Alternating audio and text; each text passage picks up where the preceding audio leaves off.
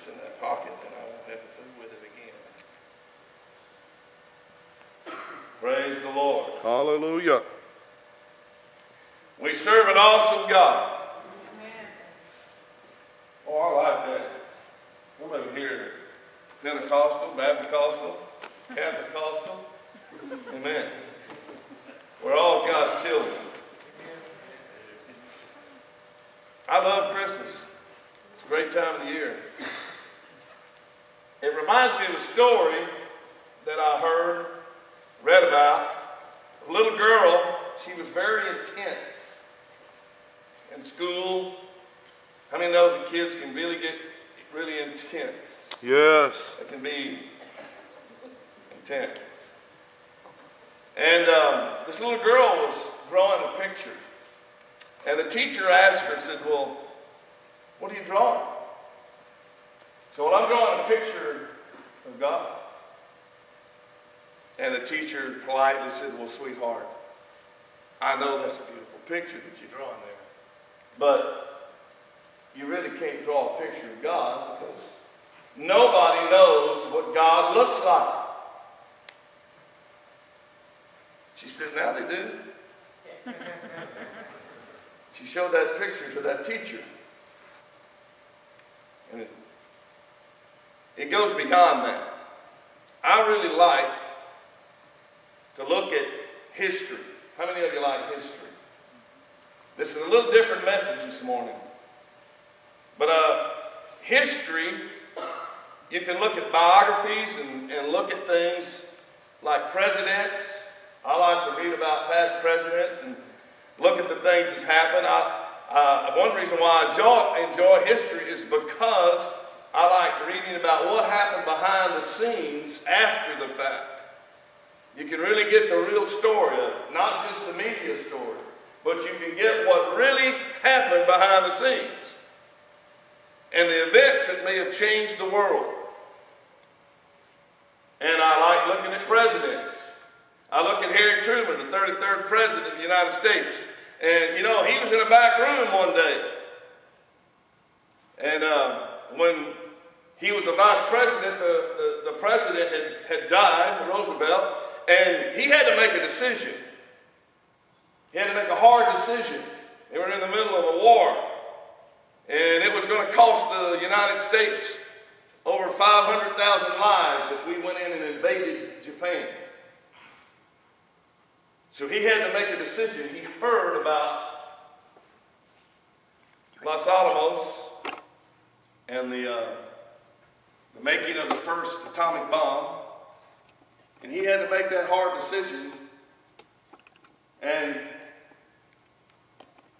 America dropped on August the 6th, one on Hiroshima, and then a few days later on August the 9th, they dropped one on Nagasaki, killing over 200,000 people. Not all at once. 70,000 were immediately killed. And you say, well, why are you preaching a message like that? Because that was something that man had to make a decision. He had to make some decision, and history was changed because of that decision. Richard Nixon was another one. History was changed because of him. But I don't know how many of you might know this, but he asked a man, Henry Kissinger, to come in his Oval Office and kneel with him and pray. Yes. He asked this man to come and pray with him. And you know the rest of the story, the outcome. How many of you remember the hostages in Iran in 1979 to 1981? Started off with 66 hostages. They let several of them go, and it ended up with about 52 hostages for 444 days.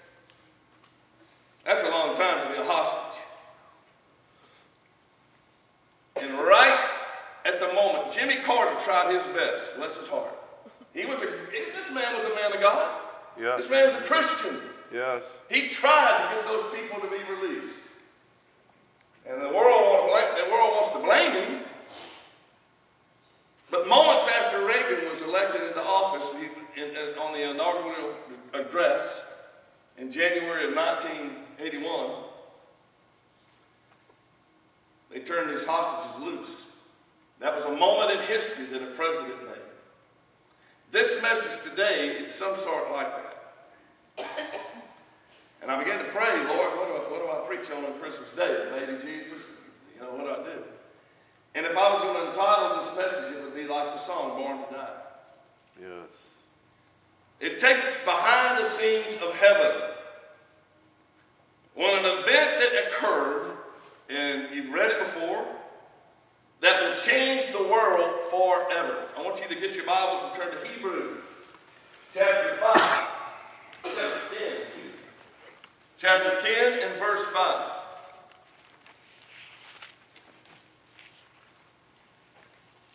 How many of you believe that the Word of God is true? Amen. Amen. So what I'm going to give you this morning is not something that I made up. I want to give you something that the Word of God says. I want you to keep in mind that we see Jesus Christ in this scripture speaking to the Heavenly Father. God the Father. Now always remember that Jesus and the Father and the Holy Ghost has always been together. They're not inseparable. They've never been apart. Can you say amen to that? Amen. Amen, I believe that. Yes. The Word of God says that. And we hear the conversation here in the scriptures here where Jesus, God's Son, what he had with the Heavenly Father in heaven just before he came to earth on the first Christmas. And here's what was said. It says here that when Christ came into the world, he said to God. So if he came into the world, that means he was with God first, right? That's right. So that meant he had to be in heaven. He couldn't be on earth. Now, we know that God is omnipotent and he's omnipresent. That's right. But we're talking about a scene in heaven, we're talking here in Scripture. In Hebrews chapter 10, verse 5, when Christ came into the world, he said to God, "You did not want animal sacrifices of sin offerings, but you have given me a body to offer." This is Jesus talking to the Heavenly Father. And he says, "You are not pleased with burnt offerings or other offerings for sin." Then I said, "Look," and this is the important thing that Jesus said to his Father, "I have come to do your will, O God." Yes. And it's written about me in the scriptures. I've come to do your will. Christ came into the world as a baby, as an infant, born of a human, of a virgin mother. So before he came in the world, here we see in the scriptures here, Jesus was with his Father in heaven. I want to make this real clear. This is awesome. And here he is, he's saying, "I'm going to leave heaven because you've made a sacrifice through me, and you've given me a body, and I'm going to be that sacrifice once and for all." These other blood sacrifices weren't worthy enough. They all pointed to Jesus anyway. All the other sacrifices, the blood and the animal sacrifices, all pointed to him anyway in the beginning. And it says, here we see that these past sacrifices of animals and pointed to Jesus who was to come. And we see that here's what Jesus said. He said, "Okay, sacrifice and offering you did not desire, but a body you prepared to me." The very Son of God, Jesus Christ, volunteered to leave heaven. How many of you remember the song, "Just Suppose God searched through heaven and couldn't find one willing to be Yes. that supreme sacrifice that was needed to buy eternal life for you and me"? Thank God. How many remember that song? That's an old song. He said, "I understand, Lord God. I understand what the mission is. I really do. And sacrifices were not able to change things. So this is what the Son of God said himself. He said, you prepared a body for me. You prepared a body." And what Jesus said, he said, "I'm coming to earth. I'm coming because I have a knowledge of my destination. I have a knowledge of why I'm coming." He was coming to suffer and die for all mankind, for you and me, Tanya. Yeah. How many times have I told you that? A lot of times, huh? How many times have you told me that? From the cradle to the cross, and from the cross to the tomb, from the tomb, thank God, from the grave back he rose, victory over sin, hell, and death. He took it away from the devil, and he went back to the Father. This is something to shout about on Christmas Day. Hallelujah. But why did God send a baby? Why did he send an infant? Think about this. Woo, man, where's Shauna? And where's that baby? Ashlyn. I like that name. That baby, when you look at that baby, or when we looked at Mason, my goodness, Mason's 7 months old. Yeah. He's a giant compared to this baby. Yeah. But we see these things, we see these babies, and the reality of it is that no matter how much we expect it, new birth overwhelms us. I know. Does mamas and dads, does new birth overwhelm you? Yeah. And you know what? Aunts and uncles and church grandpas and aunts and uncles from the church, they overwhelm us. Here we see, nestled in the arms, of a brand new mother of the human race here, we see the future in flesh, our legacy to the world. Mason is a legacy to this world. Yes. And we see this, and we see moms and dads that check out their eyes, the baby, check the mouth and the ears, and look to see, oh, he looks like me, no, he looks like you, no, they look like me, he looks like you. And really, in reality, it looks like JJ. He's got all the traits of mom and dad and the family. Yes. Praise God. But most of all, silently, they're saying, Lord, thank you. Thank you for over and over again for such an amazing, wonderful child that you've sent to me. That's what Sean is saying right now. That's what Misty said. That's what this church has said about Mason. And Mary was the mother who wrapped the first Christmas gift. Thank God for that. Yes. What a blessing. Hallelujah. Jesus' coming was foretold not by physicians, but by angels. Yes. Whoa. Can you imagine, Sister Misty, is an angel coming to you and Pastor, God spoke to you, brother. That's right. I can't imagine that. Amen. No. Here we see there's a starlight in the sky that came. Here's the Messiah. He'd been the subject of poems and songs and talked about, for thousands of years. The Messiah was coming. It's hard to imagine that a person would look so innocent like that baby would become the King of all kings. The one chosen would have had the wisdom of Solomon. People said, he's coming as a commander. He's going to have the wisdom of Solomon. He is going to have the charisma of David, who slew Goliath. He's going to, not only that, he's going to have the godliness of Moses and the military genius of Joshua. He would arrive with a sword in his hand, ready to take the nations and his beloved people. Turn to Isaiah chapter 9, verses 2. We're going to see exactly why he came. Let's look at how the scriptures define how the Messiah would come to the earth. We see in chapter 9, verses 2. The people who walk in darkness will see a great light. Who's this great light? We're talking about Jesus. Yes. There's people that walk in darkness right now that have never met Jesus. They've never seen that light. And I would tell you right now, God bless every one of you for coming out on Christmas Day and being here. There's another church right down the street down there that's parking on the roads. Yeah. I know there's a lot of people that can't come on Christmas Day, and God knows the reason. But let me tell you something. There's a lot of people that won't come into this church today because they're walking in darkness. That's right. But here's what the scripture says.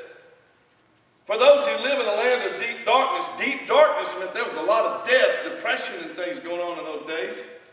And it says, a light will shine. You will enlarge the nation of Israel, and its people will rejoice. They will rejoice before you as people rejoice at the harvest, and like warriors dividing the plunder. For you will break the yoke of their slavery. Oh, this is cool now, folks. Listen to this.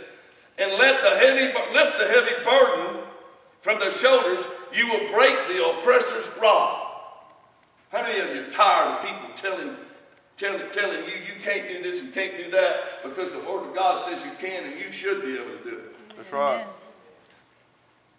I love the fact we have freedom of religion. Amen. The right one. I'm not religious, I'm just a born-again child of God. That's right.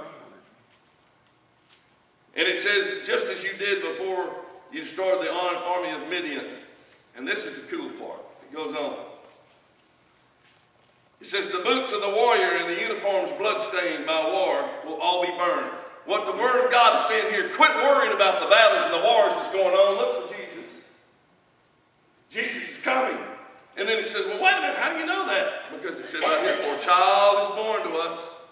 A son is given to us. A child is born. The government will rest on his shoulders, and he will be called Wonderful Counselor, Mighty God, Everlasting Father, Prince of Peace. And his government and its peace will never end. Thank you, Jesus.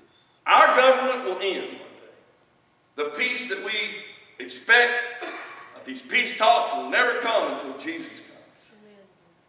In Luke chapter 2, verses 1 through 10, it verifies exactly what I just read in Isaiah chapter 9.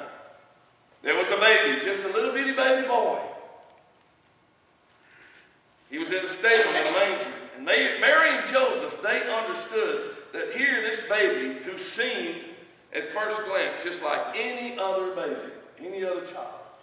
He cried in the middle of the night. Shauna, does that baby cry in the middle of the night? I asked Gary the other day, should get any sleep? Yeah, when a baby slept. He cried in the middle of the night. He was hungry. He needed fresh, clean, dry clothes, like all babies do. I got to use this phrase that I coined a long time ago. The only thing that a person that likes change is a wet baby. That's right. And if it was just an ordinary child, though, folks, let me tell you this. If it was just a new addition to the family,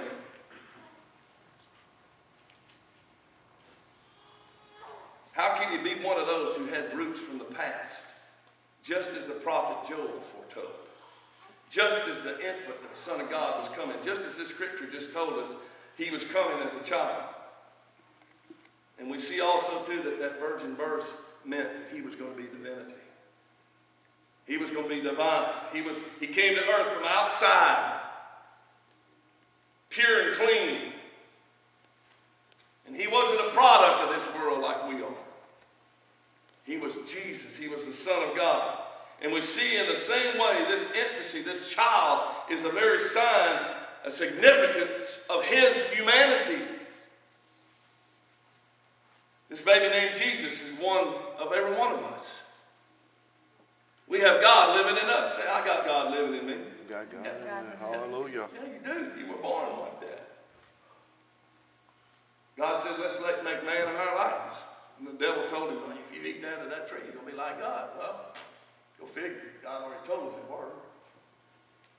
He arrives from heaven, thank God, with perfection, with godliness, of which none of us are capable of doing. Yet he takes that full human journey all through life as that baby.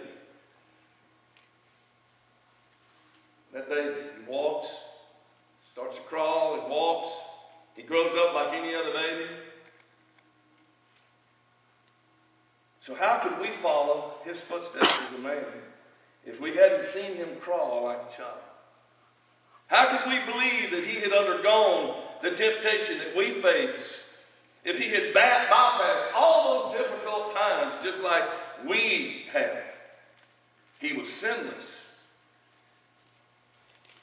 He was here to make the full sacrifice on my behalf and your behalf. Aren't you grateful for that this morning? I am. I'm so grateful to the Lord. Thank you, Lord. It would have meant very little to us if he came from heaven fully, as a form, as a man, and just said, here are my hands, nail them to a tree. Here are my feet, place them on the cross for I'm willing to die. But instead we see him as a child, a baby in a manger, And we see him as in the temple as a boy around the age of 12. And we see him growing up doing the Father's business. Just like he told the Father, I come to do your will. Yes, Lord. And in Luke chapter 2 and verse 52, it tells us Jesus grew up in wisdom. And he grew up in favor with God and with all the people. We see Mary and Joseph, how amazed. Can you imagine how amazed they were in their son? I mean, I know Mary, the mother, had, whoa, this was the Son of God. But how amazed they were at what was going on here. And see, in Matthew 13, we finally see him as a young man quietly beginning his ministry that would change human history. When Jesus talked to the Father in heaven and said, I'm going, they were getting ready to change what was going to happen in history because of the sin that happened in the garden. We see this great baby grow. We see him wrestle with temptation, just like we do. He wrestled with it, just like any other man. We see he had love for children. We see that he himself knew how to love because he was a child. Yeah. I mean, those children just love everybody. Man, it's hard, you know. Don't take that toy away from them, though. Not today. History is so full of people who claim they were from God or were God. And we hear that and see it all the time. Buddha, Muhammad, you know, Confucius, Socrates, Jesus Christ. All of these have come and said, I'm from God. And even the 21st century religious claims like the Scientology, you know, they believe, okay, you know, they claim the answer to all the spiritual needs. We've got all the answers, you know. All you have to do is just find yourself. Yes. Man, Sister Dee, if I had to just look for myself, I'd be a lost person without God. Yes, that's right. And I just found out just today that, how many knows there's a Star Wars religion? I mean, God is my witness. Oh, in the Czech Republic, there's over 15,000 people that believe in the Force. Yep. I'm serious, they do. They believe in the Knights of Jedi. They believe in the Knights of Jedi. Lord Jesus. Oh, I mean, I don't know what they're doing today. You know, I don't know. Yoda's gone. Sorry. He's out of the picture. You know? And we see, you know, it surrounds us and it penetrates to us, you know. And he says, this is what happens, you know. Here we see that all of this is centered around, all the force is coming from us. And it makes the galaxy who it is. And we know the force, who the force is. We know where the power is coming from. It came from that baby boy that was born on Christmas Day as an infant baby and is in heaven sitting on the right hand of the Father. That's right. Excuse me, Jedi Knight. Lord Jesus. I was amazed when I saw that. I could not believe my eyes. There are two kinds of tests that determine the authentic Christ. One of them was reason, and the other was history. Let me give you some examples here. And I'm going to try to hurry here. Reason dictates that if any one of these leaders, like Muhammad, and Socrates, and, you know, Buddha, and Confucius, you know, Simon says, or whatever, you know. I mean, you might as well say Simon. If anybody's going to say that Star Wars, you know, Jedi Knight. If any one of them did come from God, the least thing God would have done, or their God would have done, was to support their claim, would be pre-announce their coming. If they were really from God. And the reason would dictate that, you know, there would be some definitions, you know. Where would this leader come from? Where was he going to? Why was he coming? Who would he come for? But we see none of this happened. Even diplomats today have to have passports and credentials when they go into different countries to say, I'm so-and-so, so-and-so, and so-and-so. And here's who I am. I represent so-and-so, the United States of America. They have to know this. That Socrates, Muhammad, Buddha, and Confucius, they had no one to foretell their birth. They didn't have anybody to pre-announce that they were coming. And they didn't have anybody to say that they had a father and mother and where their birthplace would be. validate like Jesus could that they were the unique Messiah or the man from God. But it was different with Jesus, thank God. It came all the way back from the prophets of the Old Testament, clearly defined from Genesis all the way to Malachi. The scriptures are full of it. To expect the Messiah to come from heaven, just as we read in Isaiah, thousands of years before it happened. And even John the Baptist. How many remember the story about John the Baptist? Yes. He announced, there's coming among you somebody greater, more mighty, more powerful than I. He made it clear that Jesus was superior and that Jesus was supreme. But it's clear to talk about the Messiah and his family. It would be as clear as that can be. We got to understand that without his immaculate conception, he'd just be a regular old man. Regular baby. But we know his birthplace. We know why he came. These things were pre-announced thousands of years ahead of time. And what separated Jesus, thank God, from others, you might want to write this down. All these so-called spiritual leaders was that Jesus expected when he came. He was expected when he came. He was longed for. People were looking for him. Why? Because someone had announced that he was coming. Just like this pastor in this church, and Brother David back there, and some of you others that preach the gospel, announcing that Jesus is coming soon. They're proclaiming he's coming. Amen. Don't get discouraged. He's coming. He said he's coming. He came the first time. He will come again. Amen. He even said in the Word, I'm the Son of God, the Messiah, Jesus Christ. My Father sent me. The Word of God says that in Hebrews. And the human family today needs to understand that this young girl that drew that picture, all she was wanting to do is try to find a picture of Jesus. She wanted to know what he looked like.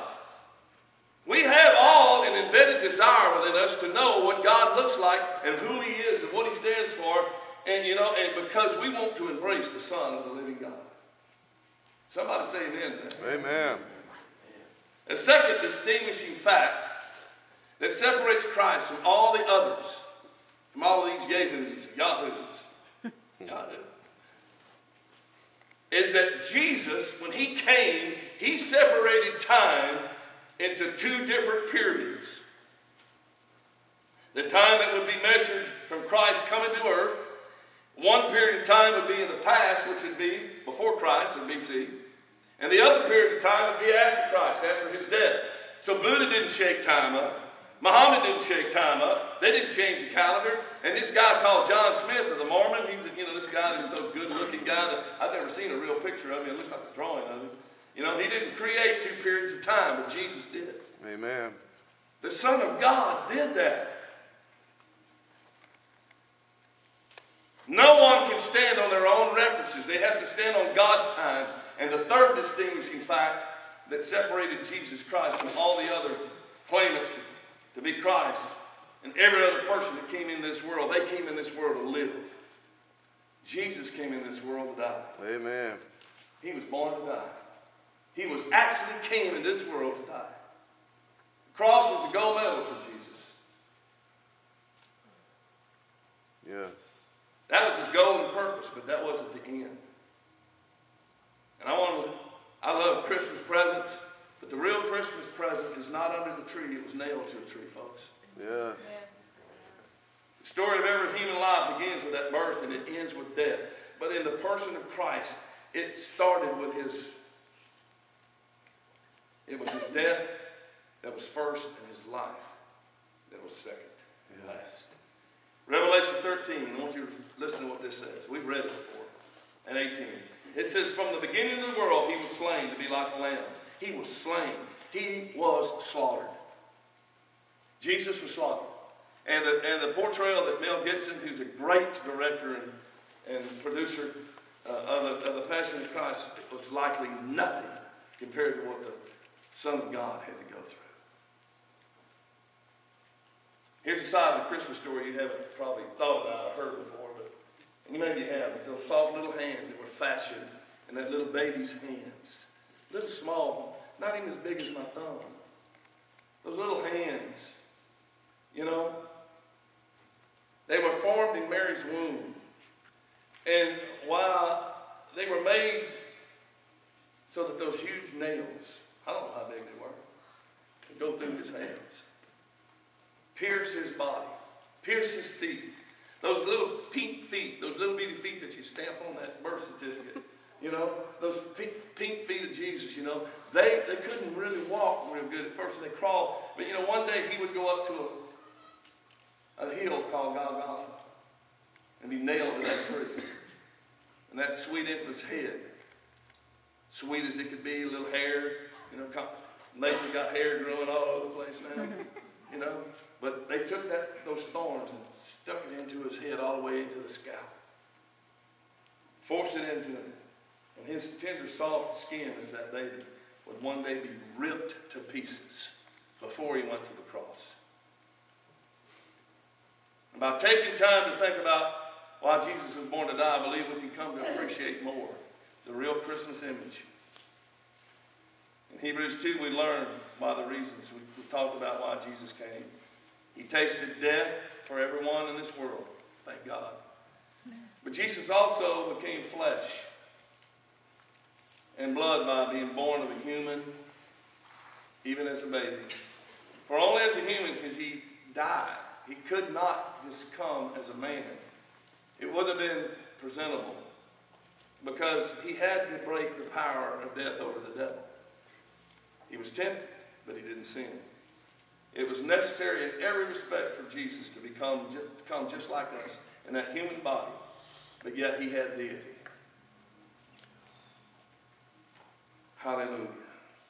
If he had come as God and said, put me on the cross, it would just been like it wouldn't have been convincing. If he'd have come as a man, he'd have just been as a martyr. He came as a child to conquer. We trust him because he loves us. Yes, Lord. We love him in our hearts because we know that he, and only he, as that tiny baby in that stable, placed in the manger, didn't come like a king, but he is the King of Kings. Amen. Amen. I want to ask you today if you'd stand. You know, this is Christmas, thank God. You know, I don't want to embarrass anybody. Nobody wants to be embarrassed either. I don't want to be embarrassed. But he went to the cross for you and me. I'd like to just take just a few minutes. And I know the pastor's going to pass the communion out. But if you would, just for a few minutes, if you would, right where you are, I want you to just take just a time right now. Consider the cross this morning. With every head bowed, every person just thinking about that baby becoming a man. You know, right where you stand, that can be your altar. We're getting ready to do communion. This is something that the Word of God says, do this as often as you should do it in remembrance of me. Not me, but Jesus. Right now, no matter what you've ever said or done or thinking about doing, from now to eternity, you can still make it right with God. No matter what. It might be something small, might be something that you feel like it's just so big, and it just might be something that, you know, God knows your heart. This morning, why don't you just ask the Lord, whatever that situation is that you're facing, if you're facing financial or health problems, or maybe it's just something that, you know, I've got a situation in my life that I just need God to deliver me from. Why don't you just ask God to deliver you from that right now? He's still the King of Kings. He has a reputation of no other that's ever come. Aren't you thankful for the birth of Jesus? Yes, Lord. Aren't you thankful for the King and for the love that he's given us? Father, I thank you for sending your Son for us.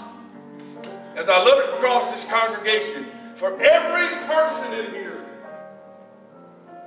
and those outside these walls, every person that has been born and every person that will be born, that God, you've given all of us a chance to confess who you are in our hearts. And for that, God, you sent your Son that we might be redeemed, washed in the blood of Jesus, and that one day we'll live with you forever and ever and ever and ever. That's what birthdays are for, Lord. I thank you for this birthday. I thank you, Lord, for this day. And I give you praise for it, Lord. And everybody said, Amen.